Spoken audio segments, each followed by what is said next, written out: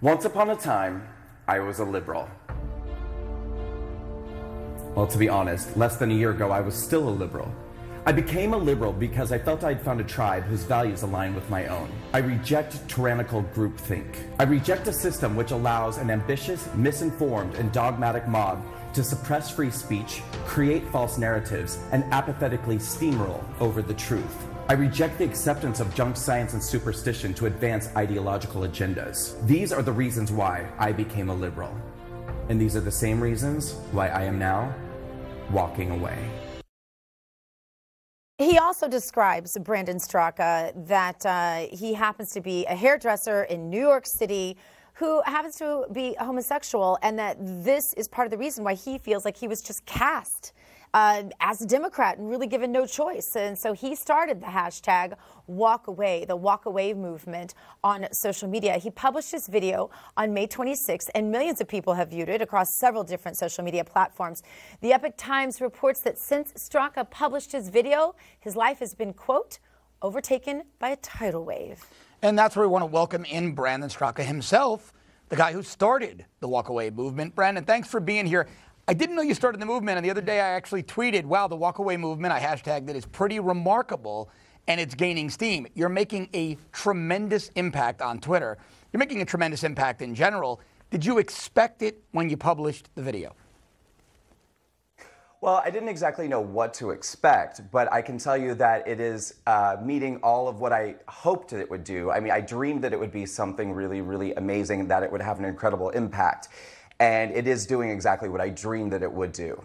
What did the identity politics do to you that made you feel for so long like that you, because you were from a certain place, believed a certain thing, must identify as a Democrat? And then what is the moment exactly where a message broke through?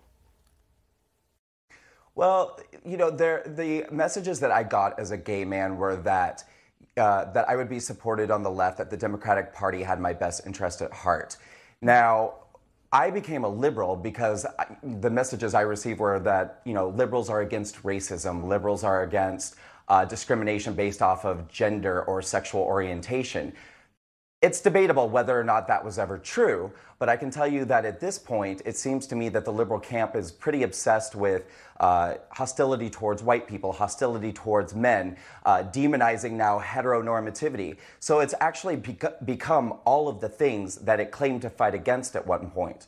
And that was, for me, the exact point where I said, this has gone crazy. This has gone too far. I don't want to be a part of this anymore. They've become everything that I joined them to fight against. Can you give us like a specific moment, though? You said crazy. Like, what do you mean by that? Because you believe, you just kind of explained that this was going to be the party that would represent you best. You found that not to be the case. What specifically happened, and then why did you decide to go right then? What made you decide that the right was the right party for you, so to speak?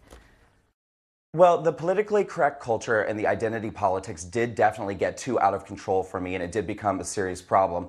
But what really was instrumental in my shift was the discovery of how dishonest the media was throughout Donald Trump's campaign and then after the election. And honestly, I didn't really realize that. And I think that a lot of people on the left don't realize that. I think they put a lot of their trust in sources like CNN and MSNBC and the New York Times and any other number of left-wing news sources.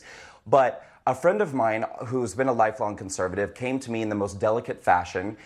She sent me a video showing, because I had gone on Facebook on one of my, post-election rants saying, how could middle America vote for a man who had mocked a reporter's disability? What happened to you? And she sent me this video that said, debunking that Trump mocked the disabled reporter. And it was a compilation video which clearly showed that for literally decades, Donald Trump has used that exact same voice and that exact same gesture numerous times when he was imitating somebody who had been caught in a lie, or somebody who was doing something shady, or somebody who was groveling. It had absolutely nothing to do with the reporter's disability. And at that point, that kind of sent me on a mission to find out what else weren't they honest with me about. And I found the most amazing things. For instance, a video on YouTube where black people who had attended Trump's rally to support him, CNN showed up and actually cut them out of the shot of the rally so that it appeared that there were only white people there. I mean, I went on this long journey of discovering that the media had been so dishonest about so many things about Donald Trump and his campaign and his followers in this effort to create a narrative that he's a racist and a bigot, and that's all that his followers all are as well. And that was a huge turning point for me. You know, Brendan, have you experienced any vitriol yet? Have you experienced any backlash? Look at one of Trump's appointees, very good friend of mine actually, the ambassador to Germany, Rick Grinnell, an openly gay man. Rick's a conservative. Well, they tried to attack Rick on many, many things. Then he became, he was confirmed as the ambassador to Germany. The new attacks against Rick are now that he's too conservative, he's too oppressive. The German host country is offended by Rick. But you have to think that much of that is due to the fact that he's an openly gay man from Los Angeles who didn't subscribe to liberal dogma. Are you experiencing any backlash like that? Absolutely, yes. And yeah, I mean, it's funny for a party and an ideology that claims to be so supportive of gay people. Yeah, I mean, the second that you stray away from the camp, then they start attacking your character. They start attacking your sanity. They started to, I mean, I've been accused of being on drugs. I've been accused of being an alcoholic, active alcoholic. I've been accused of having a nervous breakdown. I mean, you name it. Yeah, anything that they can do to discredit you, because they want their gay people, they want their black people, they want their racial minorities to be kept thoroughly in line and go along with exactly the ideology. And they don't like it when you don't.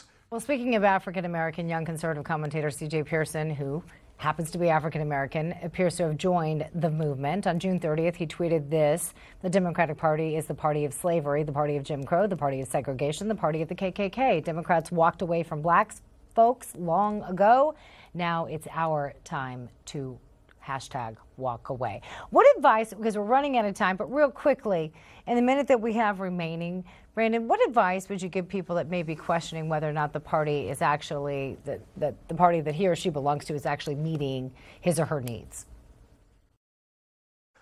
Well, I would tell them that, you know, the gay community in particular is a very small voting base. And at this point, they don't even care about their heterosexual voting base. So they certainly don't care about their gay voting base. I mean, at this point, the party seems to be obsessed with illegal immigrants. That seems to be the only place they put their focus. So I want anybody, you know, racial minorities, LGBT people in America to realize you have a choice. And these people don't really care about you anymore. Let me ask you this. How have you been received among conservatives? I have been received with the utmost warmth and welcoming and tremendous love. And I get literally thousands of messages every day from people who say, we've got your back, we support you, and we love you, and we want you over here with us on the right. Kind of destroys that narrative that you heard for all those years, that you would never be accepted or fought for. Certainly seems like it's been a different experience for you. Now, Brandon, you've done an outstanding job, and his movement is #WalkAway on Twitter, on Facebook. Brandon Straka, thanks very much for joining us today. Thank you. Mm-hmm.